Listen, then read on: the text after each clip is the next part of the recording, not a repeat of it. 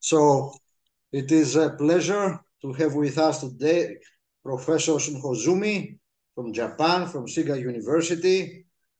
For those that you are not in galactic dynamics, Shun is a well-known person in studies about instabilities in disks, and he has a long series of papers about on this subject and their relation with black holes at the centers of the disks and how the structures evolve. And as you see, the title of the talk today is about the origin of bar properties. So what structures we observe at the images of galaxies, on the origin of the structures when the bar instability is introduced in flat stellar disks. So this is the subject. And soon you may start immediately. So you have as much time as you want. And don't. Yeah, thank you very much. A short discussion will follow. So. Okay. So I'll start my talk. So I'm Shunsuke Hozumi. Today I'm going to talk about the origin of the bar properties generated by bar instability in flat stellar disks. So flat stellar disks means zero thickness disks. So I don't mention three-dimensional disks. So don't be disappointed at this model, but I show how the bar properties are generated. Oops. So first, I'll show the observations of bird galaxies. So first, I'll show the fraction of bird galaxies like this, and around the half sequence, there are many kinds of bird galaxies, but the for each classification, so you can see the our sister is half the sequence, and the ordinate shows the fraction of bird galaxies. So solid line represent the fraction of strong bird, and dashed lines represent the strong and weak bird. You can see almost 2/3 of these galaxies are birds. So there are so many bird galaxies in the universe. Next, this fraction is evolved or not. So now there is no definite conclusion, I think, but the Chess et al. And Melvin et al. Showed the bar fraction increases with time from the past to the present. On the other hand, Elm Green et al. And Simon showed the bar fraction doesn't increase, just constant. For example, Simon demonstrated as long as the redshift is between 2 and 0.5, the bar fraction is constant. Shown here, at any rate, many disk galaxies show bar structures. Then, how significant is bars that affect the disk evolution? So first, the bar is very extract angular momentum from the gas effectively, and the extracted gas flows along the bar into the center of the disk. Then there might be a supermassive black hole there, so some activities are excited. So the bar drives central activities by fueling the gas into the nucleus. And also the transfer of disk angular momentum to the halo excites the strong bar by wave particle resonances. In this way, the bar drives the secular evolution of the disk through a angular momentum redistribution. However, the details of angular momentum transfer depend on the bar properties, such as strength, amplitude, length, and ellipticity, that means axis ratio of the bar. So I show the bar properties one by one. First, for the bar length, you can see these figures are created by Irwin. So the left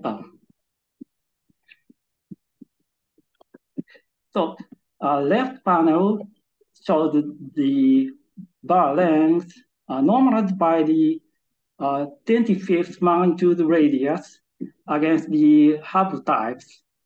The right panel shows the bar length normalized by the scale length of the exponential disk at any rate. So the important thing is from SBA to SBC or SBD along the Hubble sequence, the bar length becomes shorter. So birds in S0, SB galaxies are longer than birds in SC, SD galaxies. That means the Hubble sequence is a decreasing sequence of the bar length. Next, the concerning the bar ellipticity. So this figure shows the our sister is the bar length. On the other hand, the ordinate shows the bar ellipticity. Bar ellipticity is defined by this equation, 1 minus b over a. B is the minor axis, and a is the large major axis of the bar. So in this figure, some subsamples are shown here, but the important thing is the bar length increases, the bar ellipticity also increases. This means the larger bar ellipticity means the bar is more elongated. So the longer bars are more elongated. That is, the Hubble sequence is a decreasing sequence of the bar ellipticity.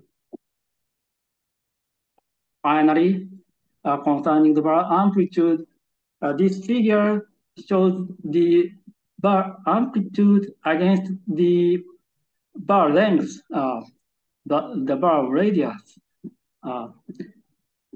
This portion is constructed by Elmer Green et al. So the important thing is longer bars have a larger bar amplitude. That is, the Hubble sequence is a decreasing sequence of the bar amplitude. In summary,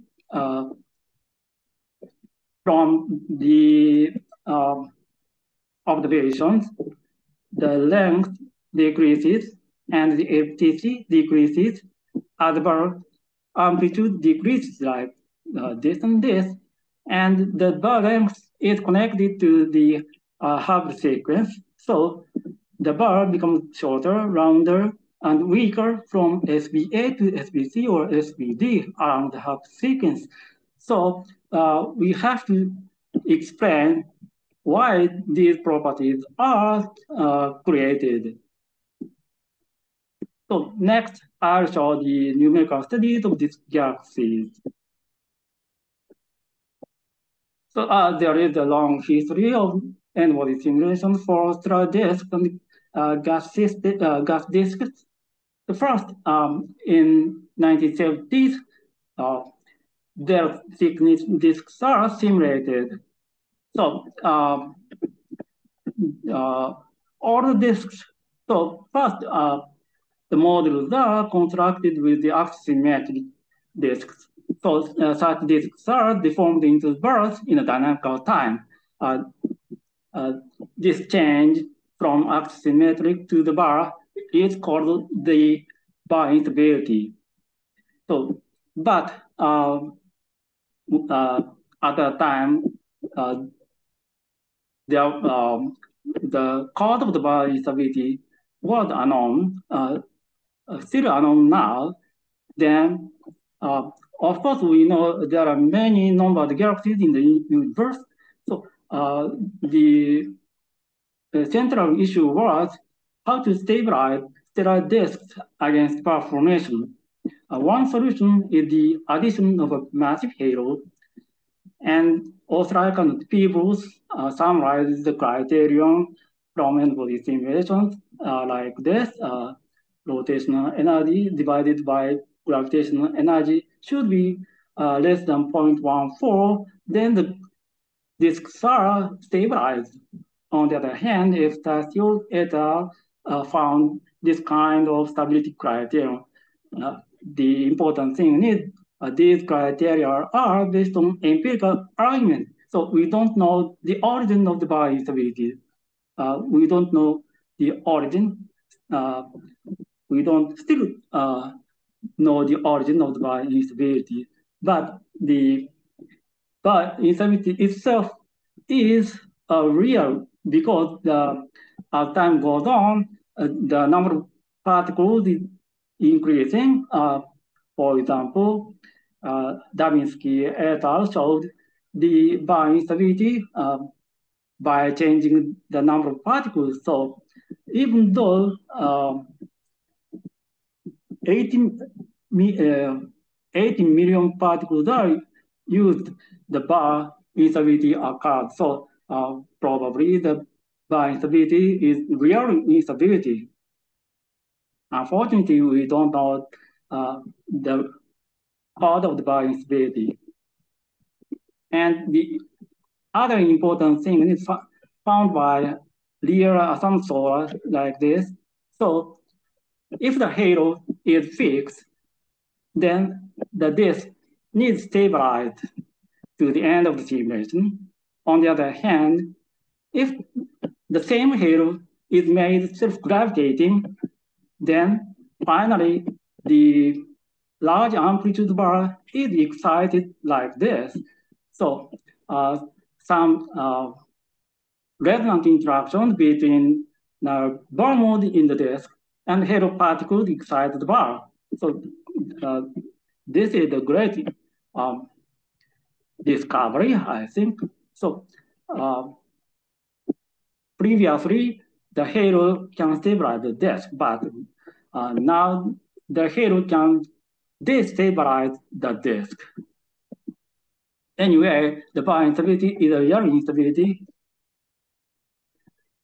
And also these are the observation and numerical simulation. So many bar galaxies show such kind of boxy, peanut-shaped or egg-shaped bulges. So, for example, MZC 128 shows the peanut-shaped bulge viewing from the edge on, and this is the inclination angle about 60 degrees. So you can see the boxy bulges in the disk, and MZC 6722 shows the X-shaped bulge, and this is from the n-body simulation. So in the n-body simulation, first the bar instability occurs, and the produced bar suffers the buckling. Then this kind of boxy, peanut-shaped or X-shaped bulges are produced. So the similarity of observed and simulated bulges from these results, so we now believe the bar instability is a real instability. So go back to two-dimensional disks. So two-dimensional disks have a long series of globally unstable modes in they have a long series of globally unstable modes. So in general, I don't know the reason, two-armed modes are the most unstable. So the dominant, fastest growing two-armed mode emerges by overwhelming other two-armed mode, unstable mode. So the fate of this dominant two-armed mode is the bar. So this simulation shows the fate of the dominant two-armed mode. So first, on the axisymmetric disk, the linearly unstable global two-armed mode is imposed. Then this perturbation grows, and finally, large bar is formed. So the fate of the dominant two-armed mode is a bar.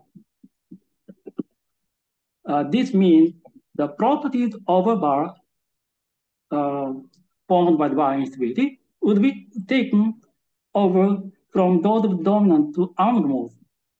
However, systematic study on bar properties generated by the bar instability, I don't know the systematic studies on bar properties generated by the bar instability. And I don't know the studies that show the relation between linear two-armed mode and resulting bars. So now we don't know the relation between the linear two-armed mode and the resulting bars. So I want to examine the relation between the linear unstable mode and the resulting bars. So purpose of the present work is shown here. What is the origin of the bar properties generated by bar instability? And next, what does the Hubble sequence represent?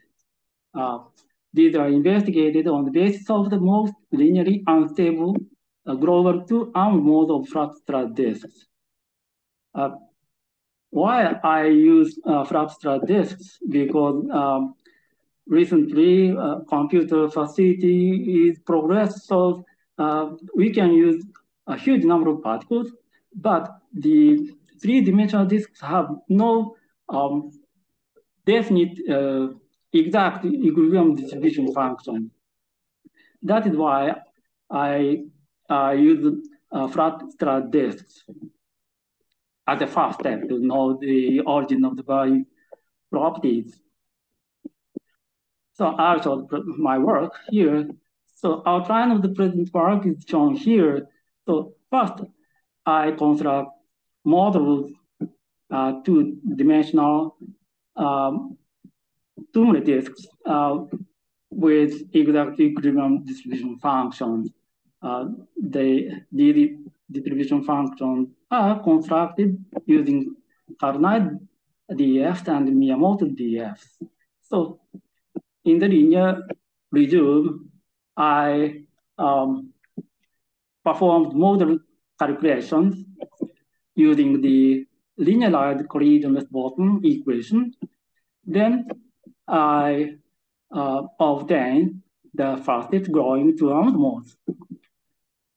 From these modes, I would get the growth rate and pattern speed of each mode. On the other hand, I carry out n-body simulation using a self-consistent field method. Then I can investigate or examine the bar instability, because the bar instability is a nonlinear event. So finally, produced bars are examined such as the amplitude, length, and acceleration. Then the comparison between the properties of the unstable mode and the bars produced by bar instability. Then what some of the bar properties are investigated. So the key parameter is Toomre Q, the Toomre Q parameter. So many people know what the Toomre Q parameter is, but this is very important to my investigation here. So let me show the what the Toomre Q parameter is. So this is the shearing part taken from the galactic disk. So this portion is a little bit higher density and with the wavelength of lambda. And of course, this part is differentially rotating. So if the for short wavelength perturbations, this term is the dispersed time scale by the velocity dispersion. This time scale is less than free fall time. Then this perturbation disappears. So we can get this relation. So lambda, the part of the length is shorter than this quantity. Next, for long wave perturbations, the self-gravity of this patch is shown here, and this term is centrifugal forces. So if the gravitational force is less than centrifugal force, then this perturbation needs stabilized. So from this relation, we can get this relation. So this relation and this relation. So we can get a stability condition for all wavelength perturbations like this. So you can see this figure. So if this relation needs hold, the disk needs stabilized for all wavelength perturbations. Then this relation needs obtained, and the important thing is the angular speed is the same order of the F-cycle frequency, because if the disk needs Kepler area, so angular speed is equal to the F-cycle frequency. And other extreme case is the uniform rotating disk. So in this case, the angular speed is twice the F-cycle frequency. So this is kappa and omega are same order with each other. So this is the Q parameter. And so if Q is larger than a unity, the disk is stable. So from this argument, Q parameter is only physically derived stability criterion for the disk. I showed the Ostraker People's criterion and so on, but they are based on the empirical fact. On the other hand, this criterion is the physically derived. So that is why I think this parameter is very important. So I'll show these models. So these models are flat Toomre disks with a Barditan arrow. So these disks are do not correspond to real disks in the universe. Surface density is shown here and pressure is shown here.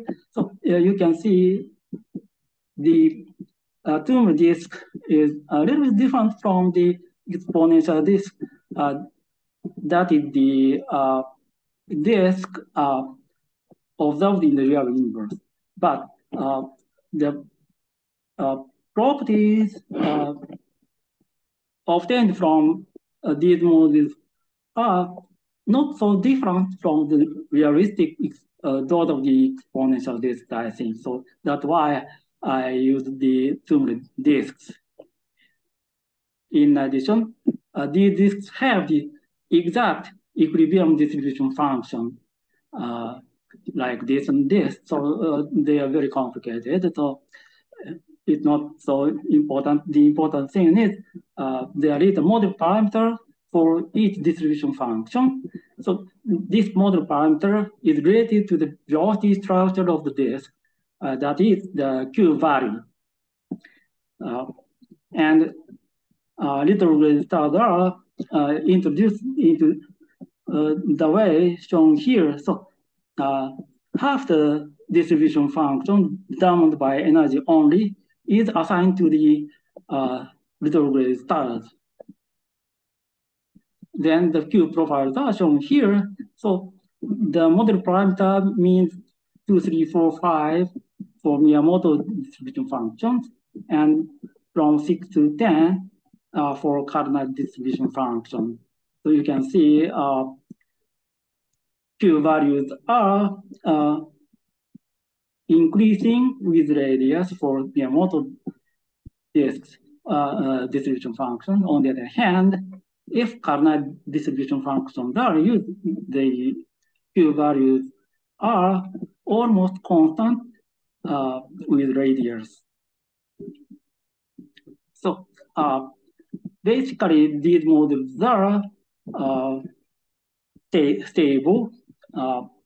Almost all radii Q is larger than 1, but for these two models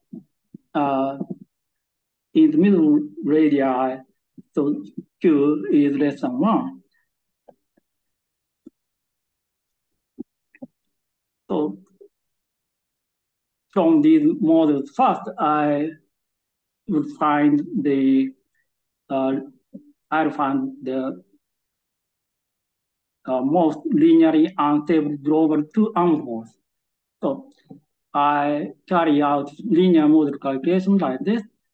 So first, solve the linearized collision-Boltzmann equation as an initial problem for 2 modes. The linearized collision-Boltzmann equation is shown here. Fm and phi m are the m's Fourier components of the part of the distribution function. So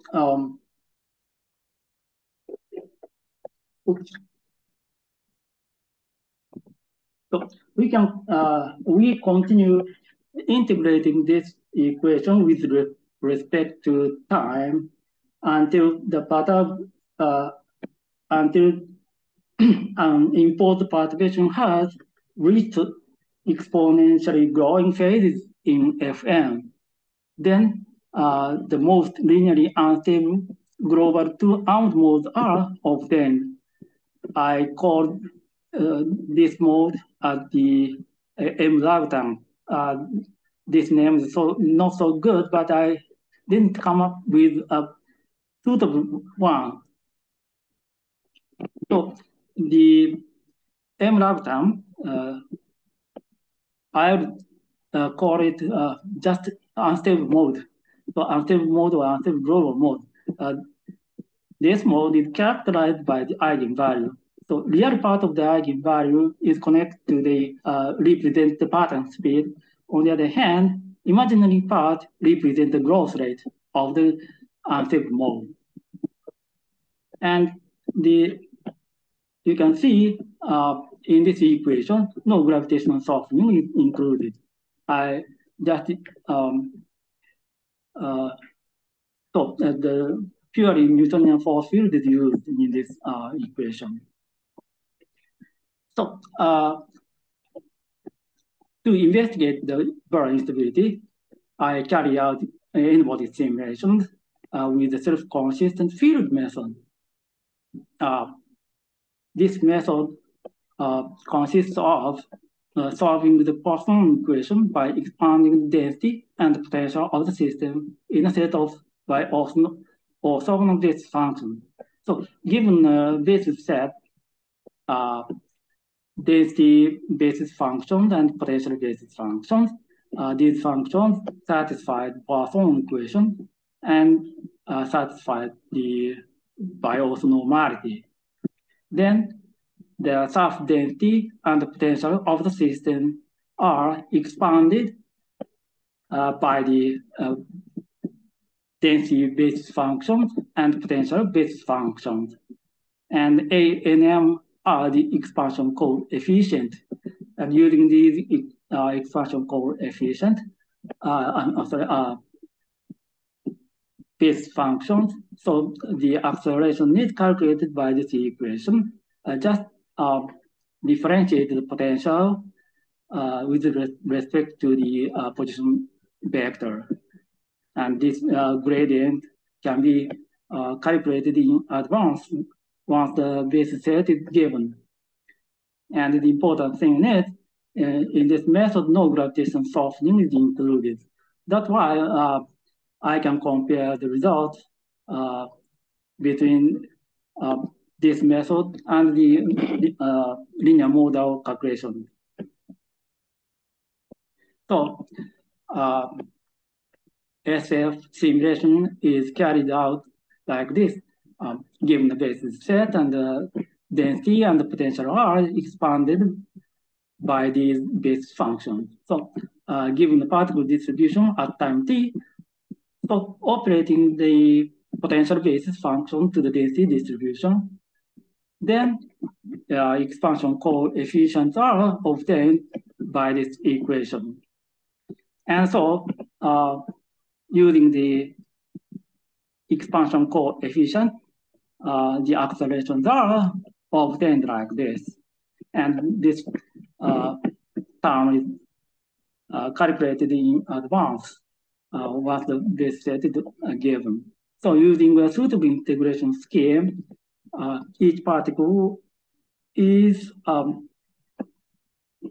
forward in time by delta t, and this procedure is repeated again and again. Then the HF simulation is completed. So for the HF simulation, I use Aoki, and ES basis set because the lowest order member functions are the Toomre disks. And the number of radial expansion terms are 24. The number of adimensional expansion terms is 12, with even m terms are only even m terms are used because it is easy to extract bars using even terms. The number of particles is 10 million, and the disk is cut off at 10 times the scale length. Computational units are shown here, and the time step is like this. So I'll show the results. Oh, 30 minutes. So these are the results of the linear model calculations. So this figure shows the growth rate and the pattern speed. And the open symbols are the results using the SGF simulation. The filled symbols are the result from the linearized collisionless Boltzmann equation. And these figures show the time evolution of the bars. So in early phases, so the amplitude increases exponentially from the gradient. I can get growth rate, and the bar amplitude is calculated from the function coefficient, and the pattern speed is also calculated from the expansion coefficient. I don't show this, but the important thing is this figure. So you can see the growth rate and pattern speed are very close to each other between the linear model analysis and the n-body simulation. This means the for the n-body simulation, the emerging pattern is the most unstable mode. So for the SGF simulation, there is no perturbation. The pattern comes from the Poisson noise. So if the n-body simulations are carried out, the first, the most linearly unstable global two-armed modes appear.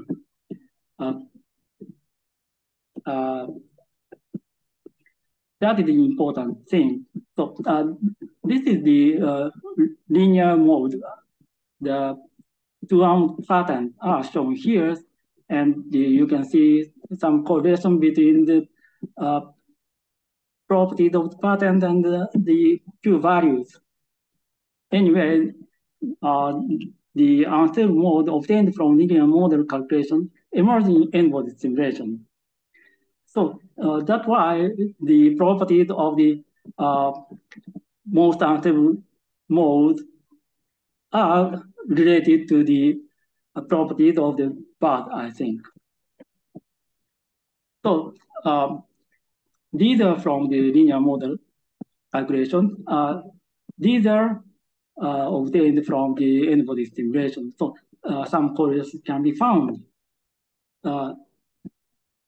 First, I will show the time evolution of amplitude. So you can see, so from 10 to 6, the Q value is increasing, but the if the Q is small, the disk needs unstable, so that the growth rate is larger. But after the bar forms, the bar amplitude is larger and the Q value is larger. So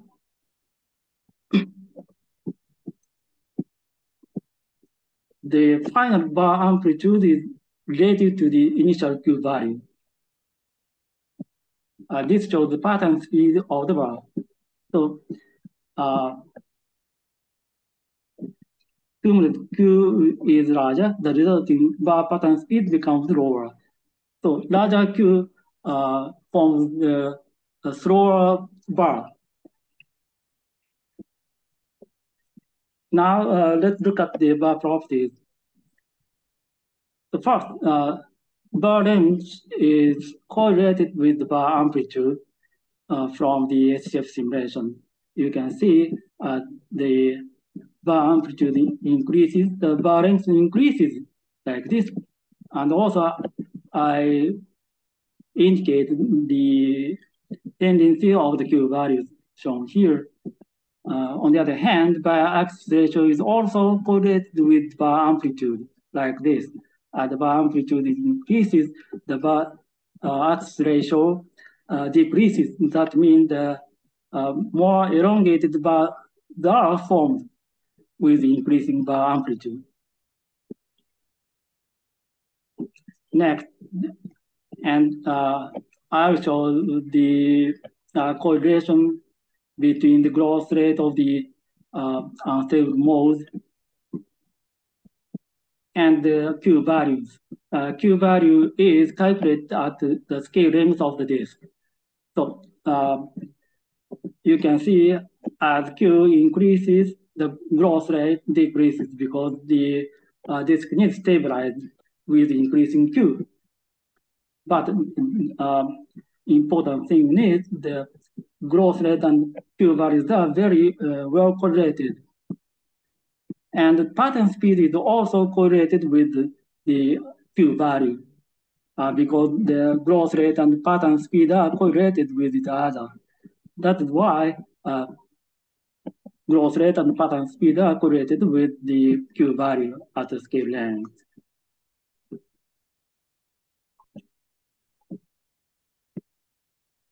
And I've compared the properties of the bar and the properties of the unstable mode. So the growth rate increases, the bar amplitude decreases. I'll show the reason later. And the the pattern speed of the unstable mode increases, the bar pattern speed also increases. Next, this shows the correlation between the bar amplitude and the bar length. So the bar amplitude increases, the bar length also increases. On the other hand, the bar amplitude increases, but axis ratio decreases. So the bar is more elongated. Then the bar length and bar amplitude are correlated with the bar amplitude. So in summary, all these bar properties are all these properties are arise from the initial Q value. So you can see the bar amplitude is correlated with the Q value. Also, the bar length is correlated with the Q value. Finally, axis ratio is also correlated with the Q value. So all the bar properties are determined by the Q value. So first, I'll show why Q and the length of the bar are correlated. So first, Q is smaller, then the pattern speed becomes larger. So larger pattern speed is mean the larger bar pattern speed, because the pattern speed of the unstable mode and pattern speed of the bar is correlated like this. So, and the larger pattern speed means smaller co-rotation radius. Smaller co-rotation radius means shorter bar, because the bar supporting orbit do not exist beyond the co-rotation of the bar. So in summary, smaller Q leads to shorter bar.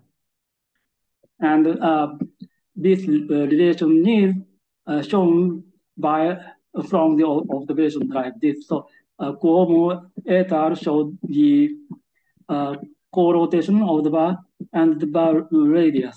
So you can see the co-rotation increases, bar radius increases like this. So Q determines the bar length. Next, why Q and pitch angle are correlated with each other. This is a little bit quantitative, not qualitative, not quantitative. So from the dispersion relation of a gas disk for M-out mode, the dispersion relation is shown here. So if the mode is unstable, the most unstable wave number is calculated like this, and the wave number is transferred to the wavelength. So the most unstable wavelength is related to the Q value of the disk like this, and the models are Toomre disks, even though the distribution functions are different. So surface density and the epicyclic frequency are the same. The difference is the Q value of the disk. So if the Q value is larger, then the unstable wavelength becomes larger. This means the pitch angle increases with increasing Q, shown like this. So pitch angle is calculated in this equation, and so this figure shows the angle is progressed by radians. So the arm is next radius. So the pitch angle is calculated like this. So if as Q increases, cotangent inclination decreases, so the pitch angle increases. So as Q is larger, the unstable mode shows more open spirals. Then, in fact, from the linear model calculations, as Q value is decreasing or increasing, the pattern shows more open spirals. So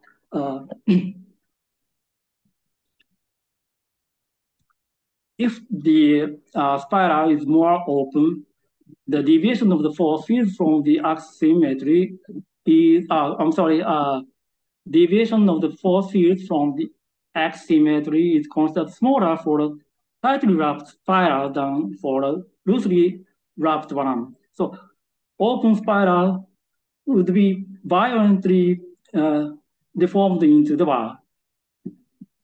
A more tightly wrapped spiral could result in a less violent change in the force field along the azimuthal direction when the bar instability occurs.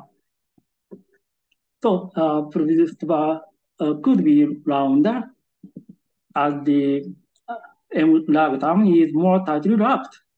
Smaller Q results in a smaller ellipticity that is rounder bar shown here. And why Q value and the amplitude are correlated?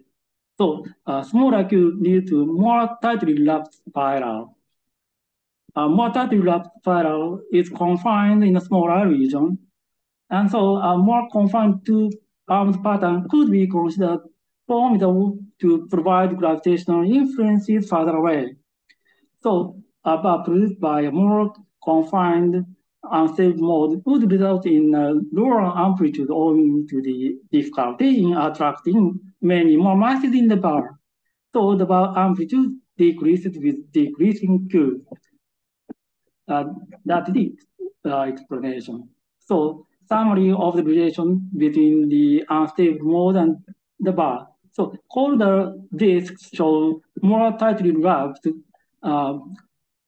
two-armed mode and higher pattern speed and higher growth rate. So more tightly wrapped means a rounder shape in bar, and higher pattern speed means smaller core rotation radius. Then the bar becomes shorter. And tightly wrapped and higher pattern speed produces a lower amplitude bar probably. So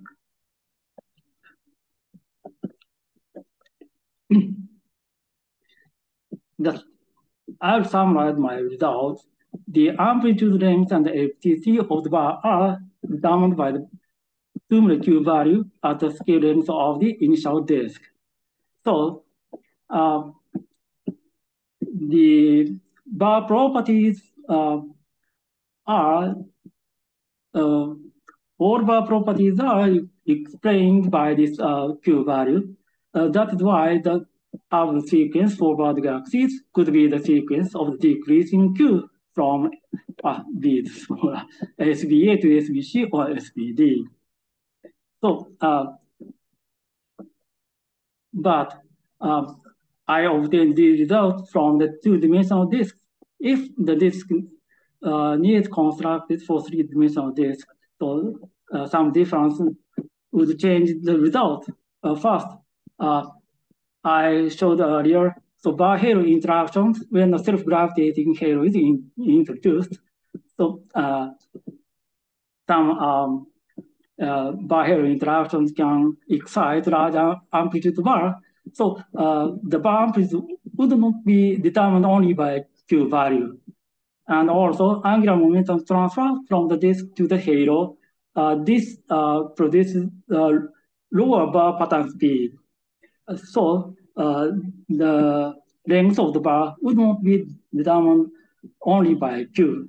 So my results are probably would be changed if we use a three-dimensional disk.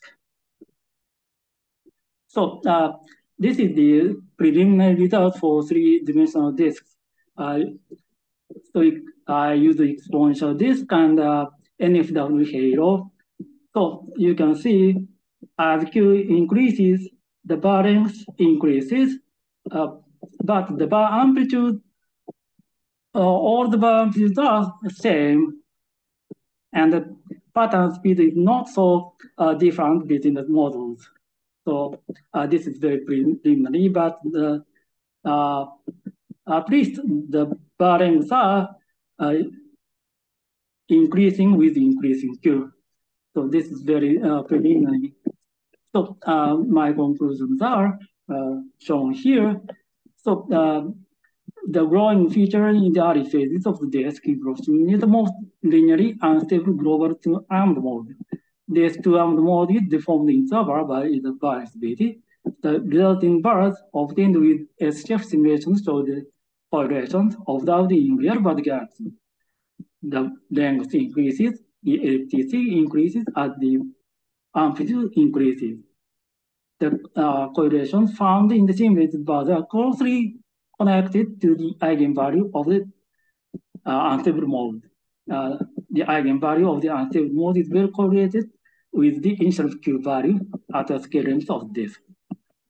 So the typical Q value is the determinant of the bar properties. And the for the half sequence, this sequence for bar galaxies might be the sequence of this creasing Q from SBA to SBC or SBD. That is, thank you for listening.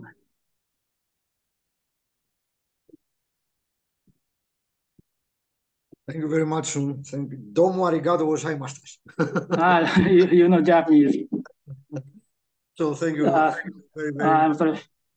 That you have shown us. I'm personally very interested in what you have shown because the project I was telling you that I have the collaboration with Torsten Garching has the models that come from a spiral to a bar face, and then actually I'm trying to find ways, sometimes I think I can done it, to delay the bar instability. But okay, let's see if first if there is some question in the audience here.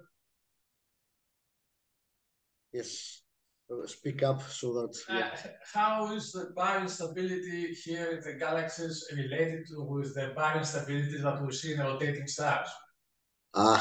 Okay.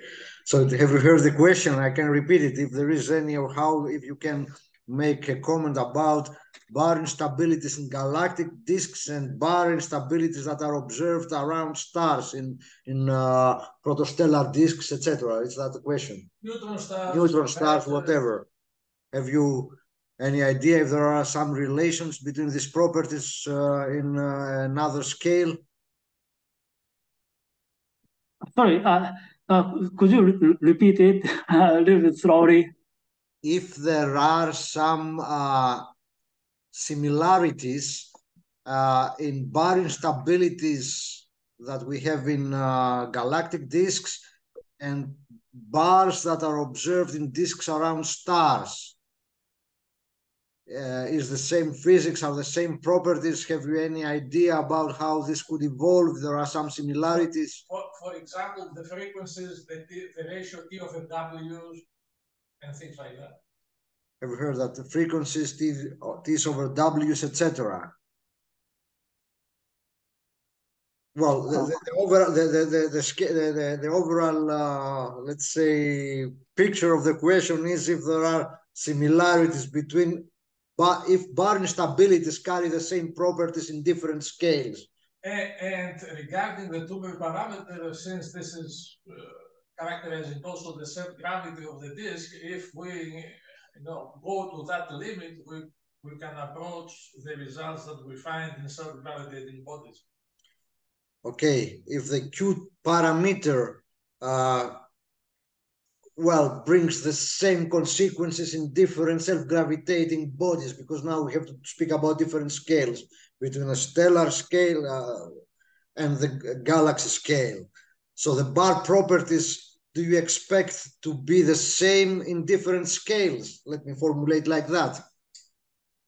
What the different scale means? The scale is if you have a galactic disk and a very smaller disk that has, it is at the center is a star, and there you have a protostellar disk or something like that, and then you have again some bar formation that happens in that case. Even for a single star without a disk. Even without a disk around it.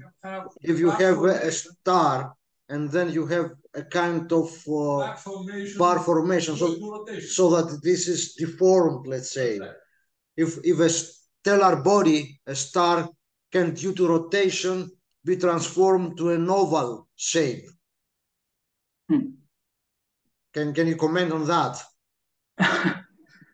I'm sorry, I don't catch up the discussion. So okay. So I don't understand. I'm sorry. I'm very sorry. Let me give an example. When a star has T over W larger than 0.27, it deforms into a star. When it is just into a bar. Into a bar. Yes. Into a bar. Yeah. Just a simple example. Yeah. And that is called dynamical instability versus the secular. There are dynamical stability in stars. This is what Antonis Tsoukaros, our colleague here, asks. There are bar instabilities in stars, like the instabilities that are described in Chandrasekhar's book, etc., or what Van der Voort was doing some years ago. Here we had some discussions. But okay, just if you have some idea of how things could evolve, it is not exactly the same objects. If stars, what would be the conditions, the instabilities that a rotating star could deform to a oval-shaped, bar-shaped object? Do you think that the physics are similar, or some difference that you can think of?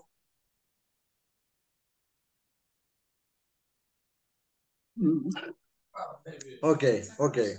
It's an okay. It's very difficult. Sorry. Okay, then there is one more question. How are the results affected from the differential rotation law that it is assumed? How are the results affected from the rotation that it is assumed in the? So we have. There is a differential, of course, rotation, which has been taken. Everything rotates differentially in the disks. But if you change that. If you have, let me formulate it in the way we understand it. If we have different rotation curves, then we would have omega law, let's say, for this. So how do things with different rotation curves? This is the question. Yeah, I cannot say anything about that because the models I used are the same density distribution. So the rotation curve is identical to model to model, from model to model. So rotation curves change. That means the distribution of the disk need different. So it's very difficult to specify what determines the final bars, I think. Okay. Well, it would be worth to do some experiments in cases that you have some very steep rising rotation curves that would indicate a heavy bulge, and how this would this would be really very interesting. If you can repeat the same analysis with, I would be very interested to see if there is a heavy bulge. That means that it will be another law then the omega of R of the star rotating would be much faster in the center, etc. This would cause some difference and would be very interesting. Maybe it can suppress some instabilities in the center, I would guess. So this is my feeling. I see. Yeah. So my models are flat disks, so there are so many constraints. So I cannot say about three-dimensional disks. So my work is the first step to understand the bar properties. Yeah. And as far as the two-dimensional disks, so the bar properties are determined by the Toomre Q value at the scale length of the initial disk. Yeah. So in general, the general picture is that you start with some linear modes that have a spiral structure, and after that the bar instability is introduced in the system and makes the bar and then reflects the properties of the linear modes, right? Right. I think so. I have understood something correctly. You have the strong bars, which are the long bars. Mm-hmm. What about the pattern speed of these bars? Because the picture I have in my mind is that the SB0, SBA galaxies, which are the strongest and longest bars, they have also co-rotation very close to their ends. So they are as fast as they can rotate a bar. So as you said, due to orbital instabilities, it cannot be the co-rotation cannot be inside the bar. So, but these objects have them at their limits. Is that consistent with your findings? Mm-hmm. So I think the bar length, yeah, how can I say?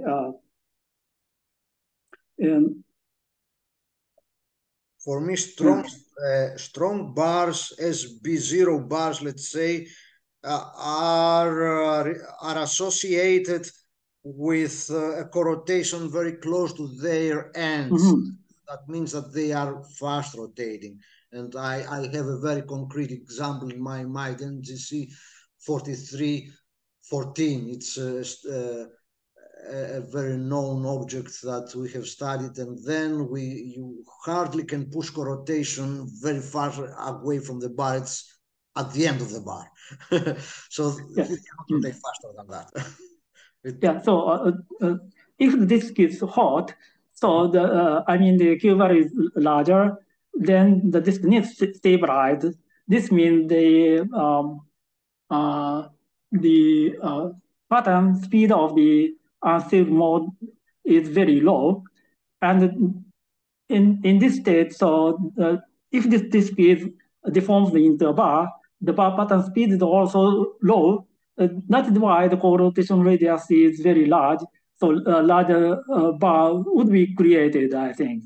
So larger Q is connected to the pattern speed of the unstable mode, then connected to the bar pattern speed. So the bar becomes larger. So larger Q produces larger Q produces a larger bar. Longer bar. Longer bar. Okay. So there's one more question.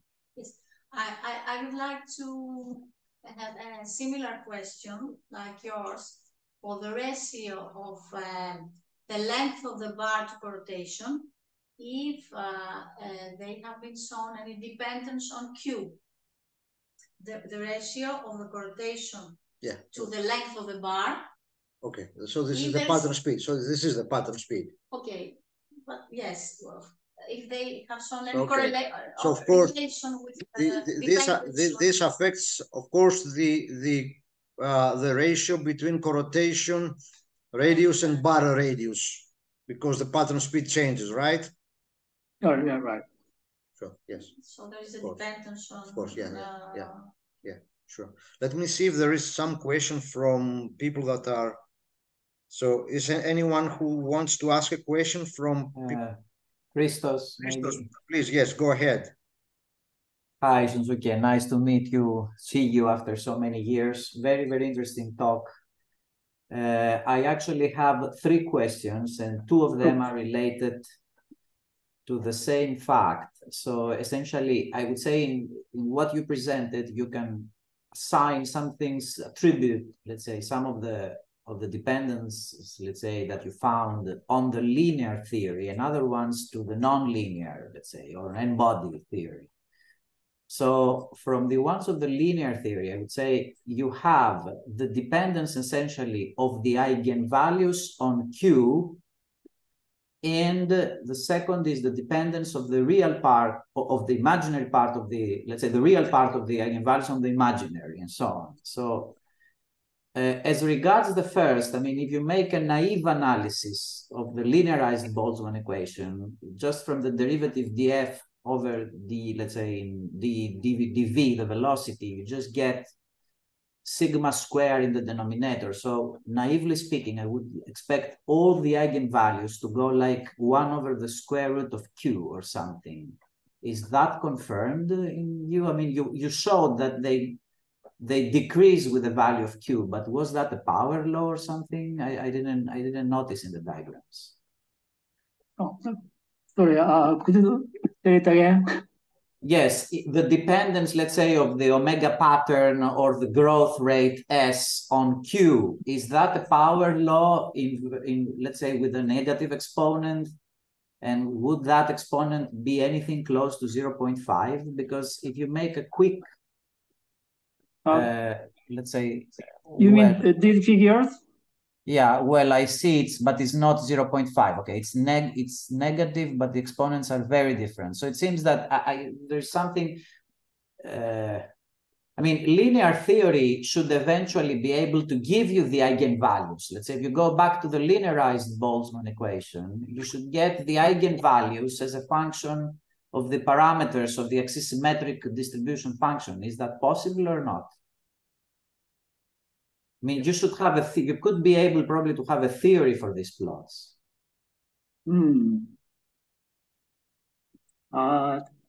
Sorry, I don't understand. Okay, let's say in that equation, df over dt in the first, you put equal to 0, and then you just take the derivative over time, you get the eigenvalues times the distribution function are equal to a differential operator times the distribution function. I mean, this is the usual eigenvalue theory. So your eigenvalue should be related to the parameters of the axisymmetric model, including Q. Yes, of course. I am wondering whether there is any way to make that theory, work out that theory. I mean, you showed the plots by just running the linearized Boltzmann equation numerically, but is there any way to predict the dependence on Q analytically? Analytically.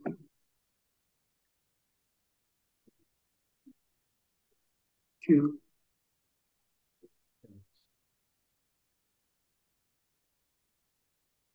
Well, I think someone has to do that. If it has not been done, it is not something that by eye one can... Well, let's say Kalnas, for example, I believe has done this eigenvalue analysis somehow. I don't know if it applies to every kind of model, but at least for Kalnas models, this theory somehow has been written, in my opinion.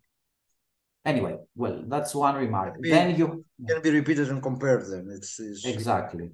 Then you have the dependence that the real part grows as a power law of the imaginary part. Again, could that be understood by some, let's say, quick and dirty theory? I mean, this is again, you solve numerically the linearized Boltzmann equation, but is there any way to predict that that would be so? Why is that so? It is not easy to predict because this is vibration. So we cannot predict any values for the eigenvalues. Just I predict if the Q value is larger, so the growth rate is decreased and the pattern speed increases. So that's all the prediction. So Okay. From model to model, what kind of eigenvalues are obtained. We don't know what kind of eigenvalues are obtained, I think. Yeah, well, this is a qualitative argument for sure. I mean, if Q is larger, the disk is hotter, and the growth rate is smaller. I mean, this is understandable. But I was wondering whether this can become more quantitative in any way. I mean, other than just running the simulation. I don't think it's possible to predict because the why did patterns appear? So we don't know the reason. What kind of growth rate are obtained or what kind of pattern speed are obtained. We cannot predict, just calculate. All we can say is just the tendency of the eigenvalue with the Q values and so on. So I cannot tell you about the quantitative discussion. Yeah. And my last question is, you said that the SCF has no softening. Yes. But there is a length introduced by the value of n max and m max. Comment on that. Yeah. Formally, there is no softening length included in the SCF simulation, but of course, some cutoff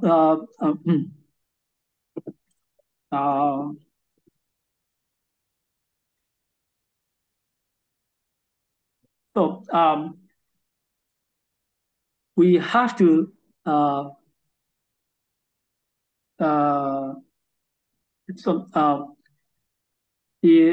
the number of expansion terms are limited, so some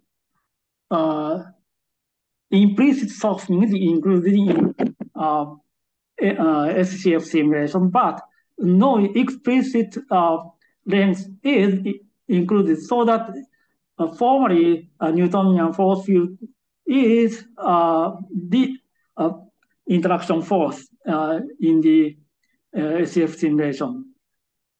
So if the explicit softening is included, so the force law is changed from Newtonian to parametric force. But there is no explicit softening in the SCF method. That's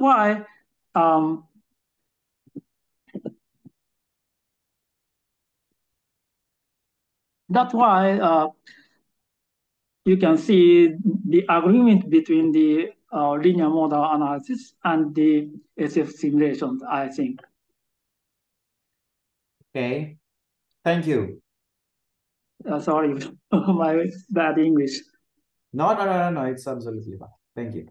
Thank you. So let's check if there is anyone else who wants to ask something. I don't see anyone else. Where? So okay. If I'm missing something, then just please speak up. If not, okay, there are no more questions. So Shun, thank you very, very much again. It was very, very interesting that the talk, and as I told you, I hope that we soon meet in Germany, and then I show you what I have, and then we may apply these things to see if we agree, etc. It will be great. In any case, it was very nice to see you again. Yeah, thank you for giving me such a great opportunity to present my work today. So I'm very happy. Yeah. Okay, let me stop the recording here. This one. Thanks. Okay. And meeting for. Okay. So bye soon.